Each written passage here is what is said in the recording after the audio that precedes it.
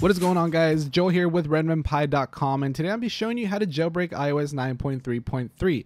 Now, this new jailbreak release is actually the English version of the Pangu jailbreak tool, and it's quite simple to do, but you have to be aware that there are some things to do beforehand. First, you have to make sure you have a 64-bit compatible device, as this jailbreak tool is only compatible with those devices. So ranging from the iPhone 5S all the way up to the iPhone 6S and 6S Plus, and including the iPhone SE. Along with that, you also have the iPad Air 1 and 2, the iPad Pros, and also the iPad Mini 2, 3, and 4. And lastly, the iPod Touch 6th generation. So if you have any of these 64-bit devices, you will be able to jailbreak iOS 9.3.3. Unfortunately, if you have anything older, including the iPhone 4, 4S, and 5 and 5C, you will not be able to jailbreak. There's no telling if there will be a jailbreak for 32-bit devices, but do stay tuned to the channel. If there is, we will definitely make a video covering that. But the next step is to be updated to the latest firmware, which is going to be 9.3.3. So if you're not up to date to the latest firmware, I definitely recommend doing so, because there's no reason not to be updated, because it's now jailbreakable, and it also fixes bugs and things like that. So you're going to have a more stable device if you have the up-to-date firmware. So definitely upgrade to 9.3.3 if you're not already. So after you have your device updated to the latest firmware, go ahead and open up iTunes. We will need to make sure you back up your device, because if there's anything that goes wrong, you will still have that data backed up. So plug in your device and open up iTunes and hit backup now. Once your device is backed up, we are ready to proceed to the next step, which is going to the Pangu website. So simply go to en.pangu.io. This is going to be the English version of the Pangu jailbreak. Once you are there, navigate down here to where it says download and help. Here, you're going to have the jailbreak guide. It's very easy to do. First, you need to download the tool here, which says download. So go ahead and click on download. This is going to be the IPA file that we'll need to install. Once that is downloaded, we'll also need to download the Cydia Impactor tool, which is shown here. Just simply navigate to cydiaimpactor.com, and this is the screen that you will get. Now, this is going to be available for Mac, Windows, Linux, 32-bit, and 64-bit. So if you have any of those operating systems, you are good to go.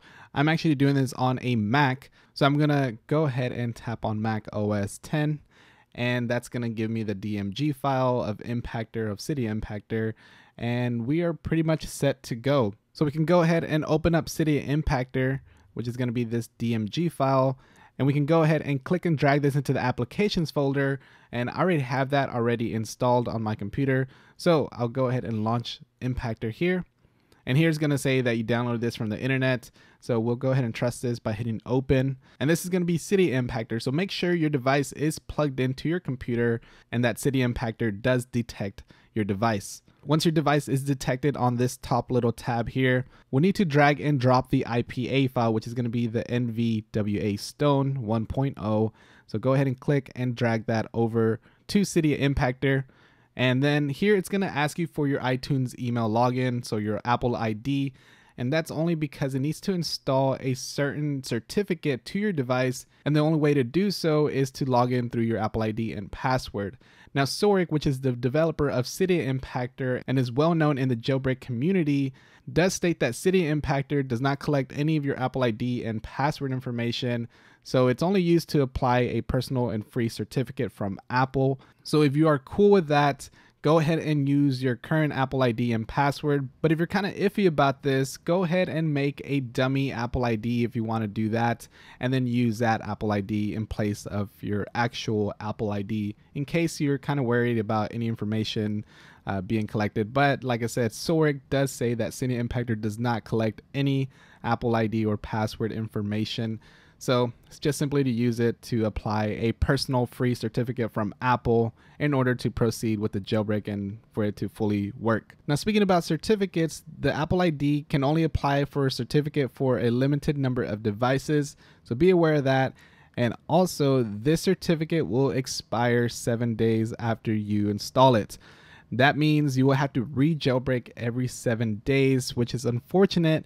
But if your Apple ID is registered to a developer membership, you actually don't have to worry about it for a full year. So in a full year, you will have to jailbreak again if you please. So if your Apple ID is not registered to a developer account, you will have to jailbreak again every 7 days. But if it's registered to a developer account, you don't have to worry about it for a full year. But going back to Cydia Impactor, go ahead and type in your Apple ID and password, or your dummy Apple ID if you made one. And then after that, you will get this warning right here, basically saying if you have any certificates already assigned to your device, this would overwrite that. So it may cause issues with your workflow if you are an Apple developer. So if you're an Apple developer, I'll be cautious about this.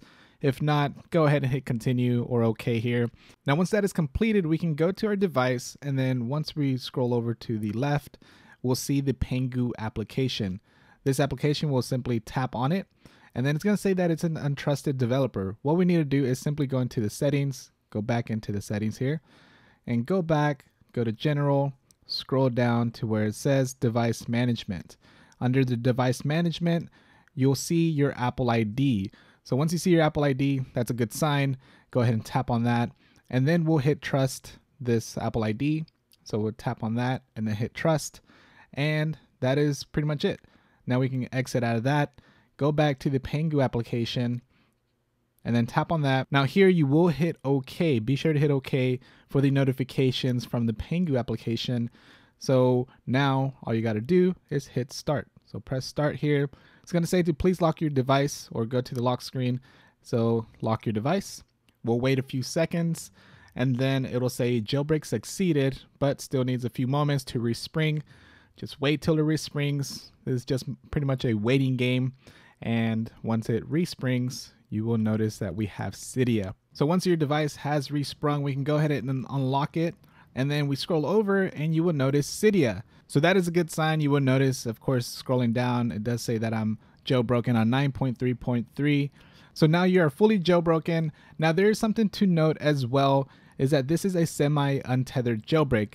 Basically meaning every time you reboot your device or your battery dies, you will need to jailbreak once again.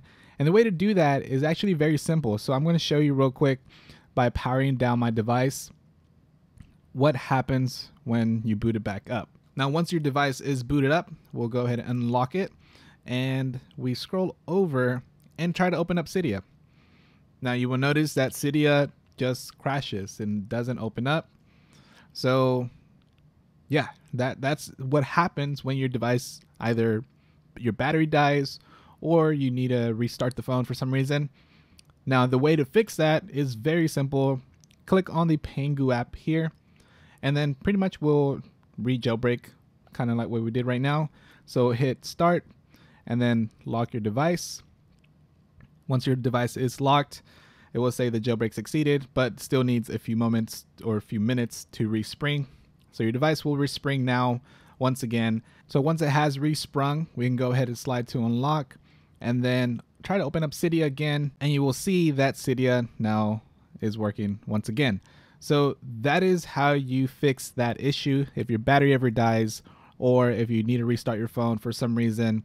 In order to get Cydia working again, all you got to do is open up the Pangu app, hit Start, and then lock your device. Very simple jailbreak, but as I mentioned earlier in the video, this is gonna last you only 7 days, so you will have to go ahead and re-jailbreak using Cydia Impactor and then just drag and dropping the IPA tool, and then you have to jailbreak one more time. So every 7 days, you will have to do that process each and every time. It's unfortunate, but that is the way to actually do it using the English version of Pangu. Now, if your Apple ID is registered to a developer account, you actually have access to it for a full year. So you don't have to do that again or re-jailbreak for another full year. But other than that, that's going to wrap it up for this video. As always, let us know if you enjoyed this video and if it helped you out by hitting that like button down below. And if you're not yet following us on social media, go ahead and do so. All the links are down below in the description. That way you can be up to date with the latest jailbreaks and the latest tutorials and all that good stuff. And if you're not yet subscribed to the channel, go ahead and hit that subscribe button. That way you'll be notified every time we release a new video. Anyways, thanks a lot for watching, and this is Joel with RedmanPie.com, and I'll catch you all on the next one.